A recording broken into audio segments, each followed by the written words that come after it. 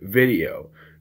Joe Rogan warns Trump will crush Biden, who sounds high as fuck. He's gonna eat that guy alive. The guy can barely remember what he's talking about while he's talking. Every video of him recently talking, he's stumbling through shit. He forgets what he's talking about. I'm looking at this like a medical condition.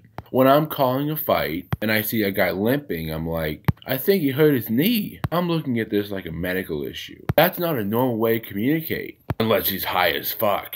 He doesn't look good either, and they got makeup on him. His skin is all pulled tight like a lizard.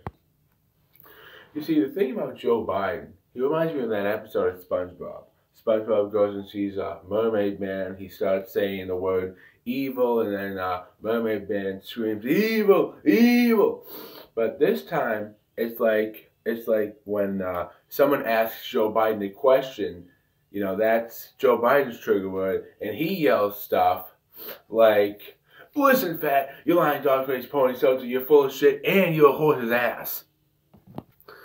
Another thing I want to bring up, the fact Joe Rogan mentions the tight skin, and it also reminds me of that episode of SpongeBob. It's called Mermaid Man versus whatever.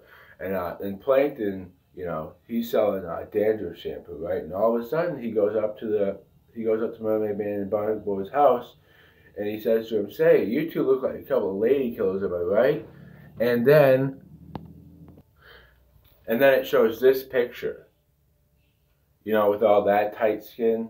So that's what that reminds me of. That's the whole video.